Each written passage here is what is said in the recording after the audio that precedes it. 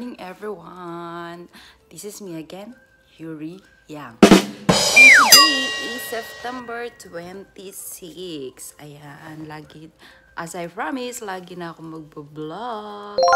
Para updated kayo kung anong nangyayari sa amin. Anyway, yung shampoo pala na gamit ko is hindi siya maganda sa buhok.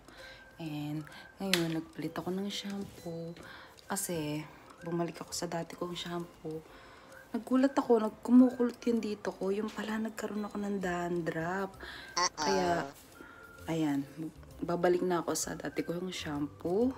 Ayan sa aming stock pantry. Ayan, eto yung shampoo ko dati pa. Yung L'Oreal L-Sieve Keratin. Tama ba? Tama ba? Comment down below. L-Sieve. So, ito guys. Ito yung amoy candy. Tapos, maganda siya sa buhok. Bagsak yung buhok mo pag tumubo. Hindi siya kumukulot. And, yung kasing shampoo na gamit ko ngayon is galing sa biyanan ko. Ewan ko, murahin lang yata itong binili niya. Pero dati pa naman gumagamit lang ako ng mumurahin na shampoo. Pero ito talaga matindi. Yung talagang Elastin brand na hindi ko naman sasinisira yung Elastin brand. Ito siya. Nakalagay dito 2 times upgrade pa. Pero okay. Pangit sa buhok. Kaya dito na tayo. Kung saan tayo. Hiyang. So, ayan.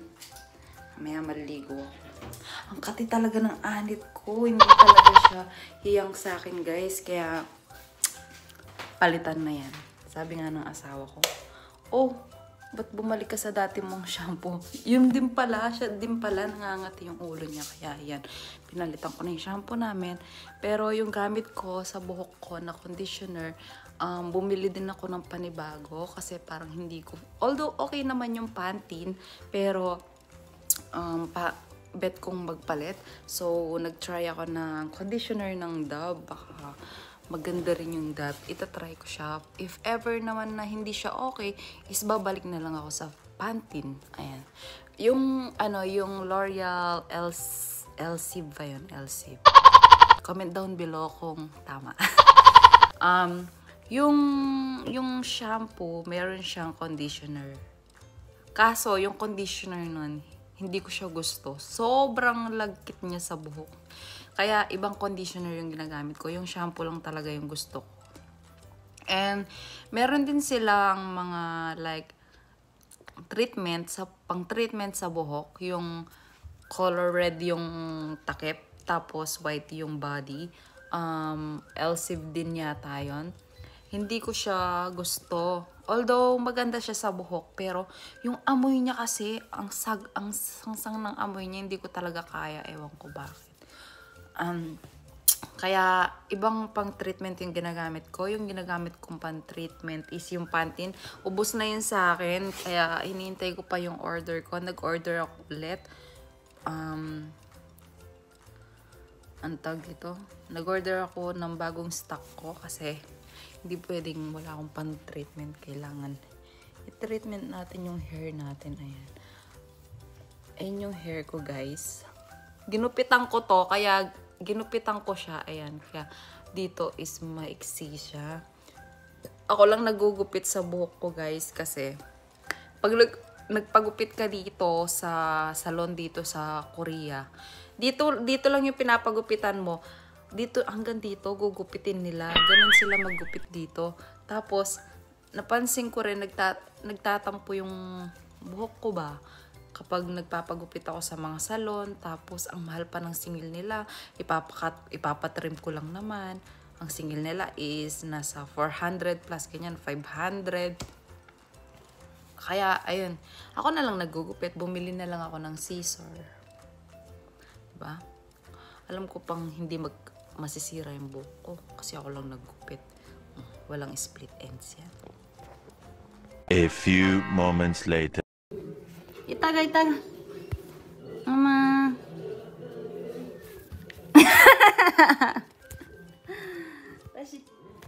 시작!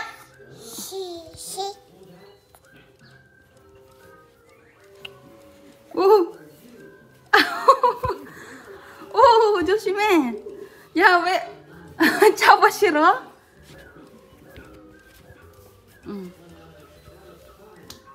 Hello guys! So, ayan, nandito tayo ngayon sa aming computer room. So, nakalista dito yung mga picture ni Soyun.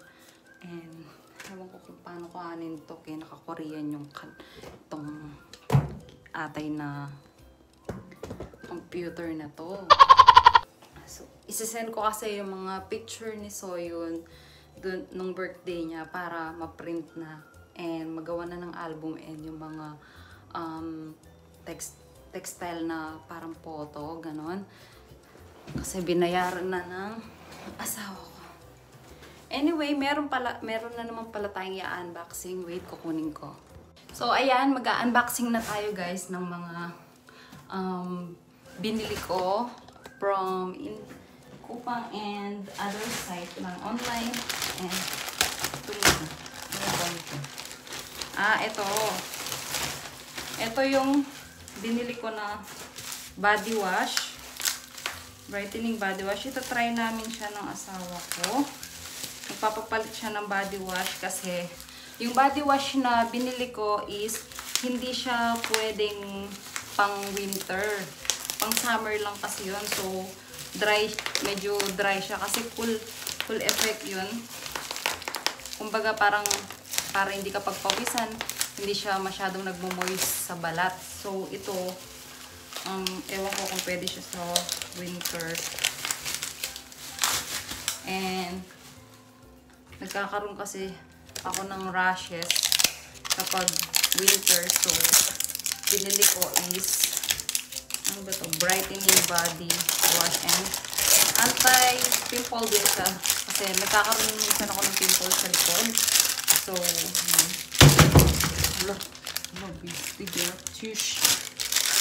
so, ayan.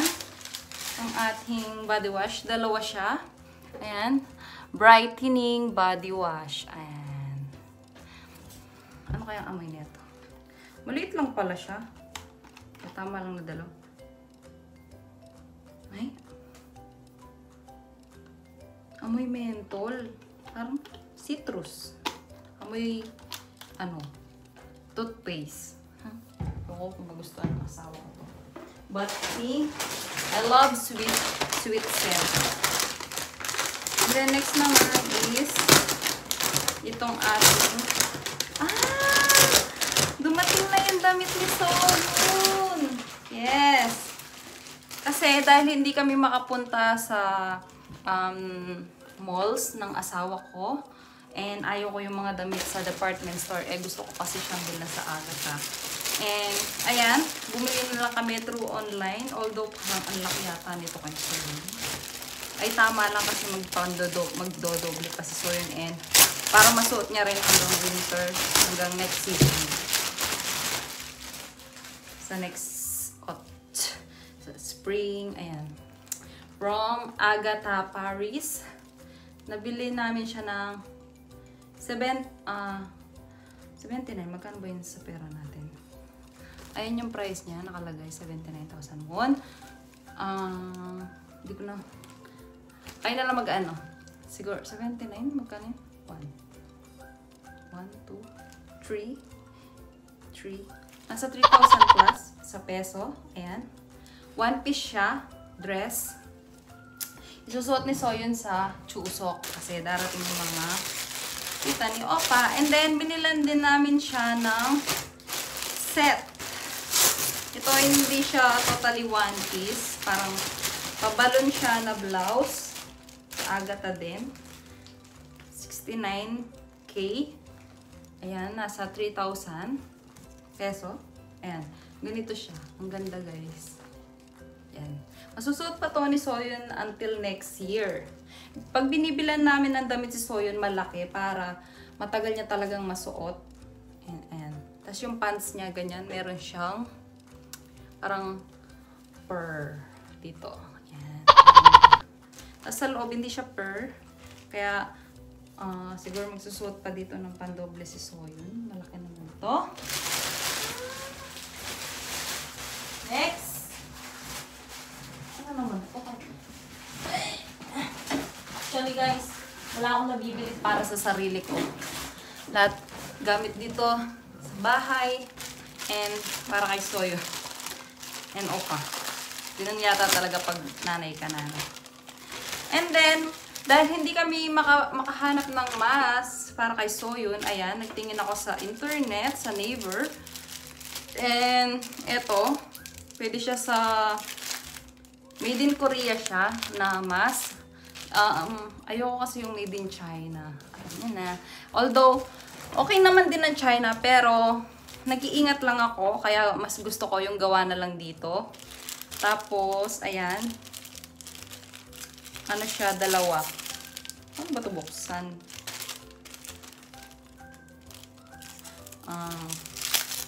Maganda siya kasi hindi lang siya basta-basta cotton. Talagang hindi pagpapawisan masyado dito yung mukha ni Soyun. Dun kasi sa mga cotton stylist, pinagpapawisan yung mukha ni Soyun. Ayan. Ganito yung likuran niya. Ganyan yung style niya. Ayan. Bumili ako ng dalawa. Tinry ko lang muna. Kung sakaling, ayan, malaki siya. Tama lang. Ibababa ko na lang sa mukha ni Soyun. Pag ano, kung malapad siya. Matagal-tagal na rin niyang gagamitin to kasi malaki. So, next time, bibili pa ako ng tatlo. Kasi gusto ko everyday nagpapalit siya ng face mask. So, dito is meron siyang color pink. Ayan. Nabili ko to sa Neighbor. Sa mga nandito sa Korea, kung gusto nyo bilan yung mga anak nyo, search nyo lang mga, search nyo is, uy, dito. Ano ba to? Basta nag-search lang ako ng, ano, Agi Masku, ganon, Yua Masku. Yua Masku, ganon. Nag-search lang ako ng ganun. Tapos ito, lumabas din to. Kaya napili ko siya kasi yun nga, yun dito niya sa likuran. Ayan, ganyan siya. Hindi siya totally cotton. Kumbaga, yung pawis, pwedeng hindi ma-absorb. Tapos, next, ano naman to?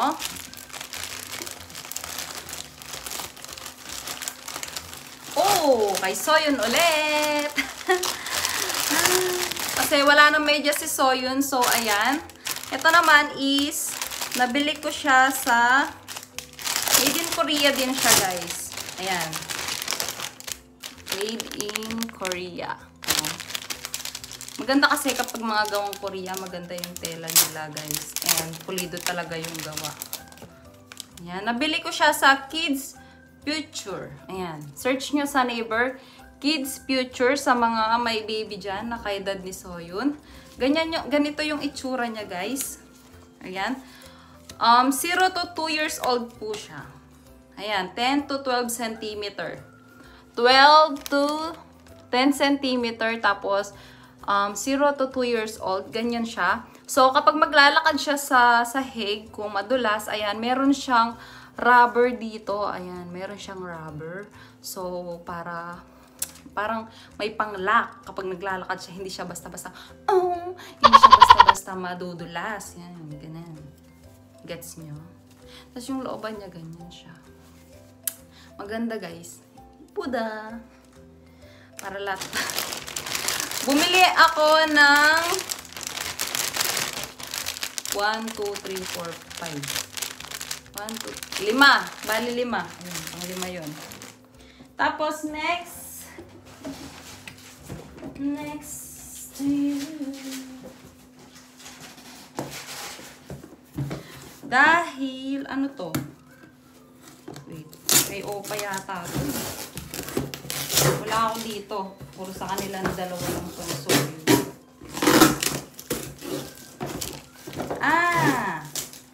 Parang alam ko na to. Ayan! Alam ko nga. Dahil nga pupunta dito yung mama ko. And, mahilig kasi yun sa wine. So, wala kasi kaming glass of wine. And, ayaw ni Opa yung mga wine glass dun sa may Daiso kasi nga manipis, mabilis mabasag. So, bumili kami sa Luminart Ayan. Mukhang maganda kasi yung quality nila. Madaming, maganda yung mga reviews. So, tignan natin. Ang isang baso is 350 ml. Ang pwedeng mailagay. So, ito siya. Ay, oo nga, makapal nga. Ayan. Makapal nga siya, guys. Ayan. And, mukhang, yan. Although, made in China siya, pero branded. Mukhang maganda ang quality kasi talagang ang daming bumibili. Ayan. Malaki din siya. Para sa mama ko kasi wala siyang wine glass. Para pagpunta niya dito sa Chuseok, ayan, meron na siyang wine glass. Dalawa yung binili ni Opa. Ayan, tag-isa daw sila. Bakit ako? Hindi nila ako binili. Yung kainumin ng alak ng asawa ko. Kahit wine pa yan. Anyway, ayan. Yun lang yung ating haul. And now is, aayusin ko na yung picture ni Soyun. Anong nangyari? Bakit ayaw mabukas?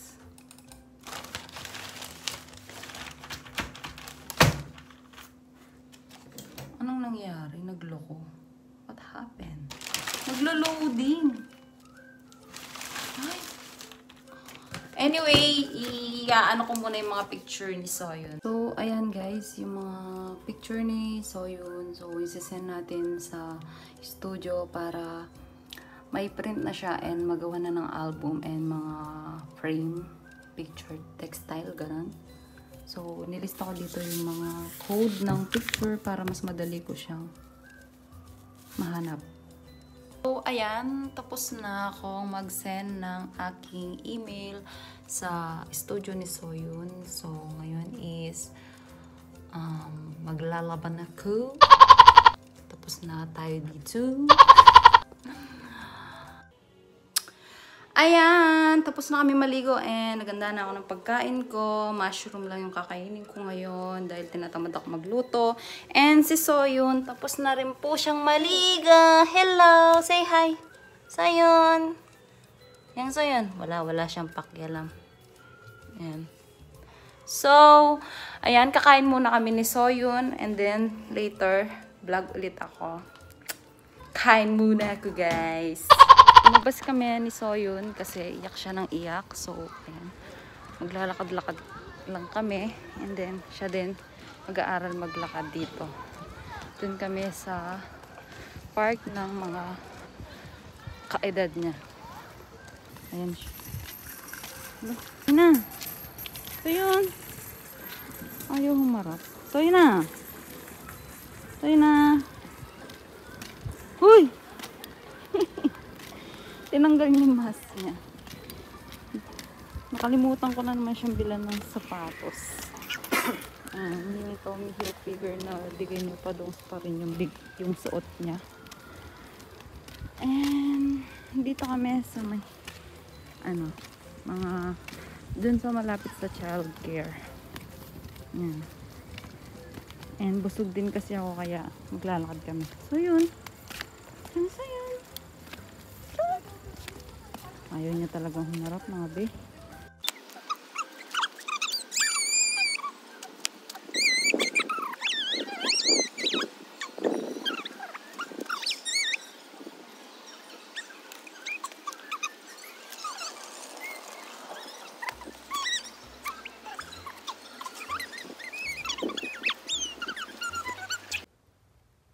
Gising na naman po si Soyun.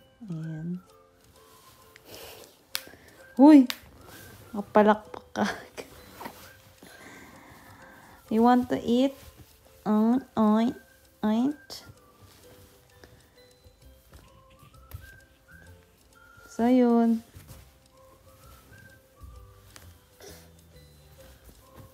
You're not hungry? Ang makulit na bata. Ay, ayan. Tutulog ulit yan.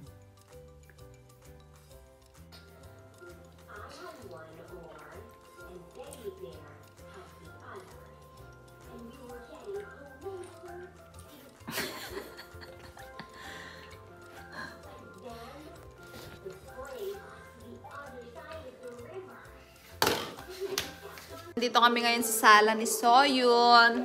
Dito.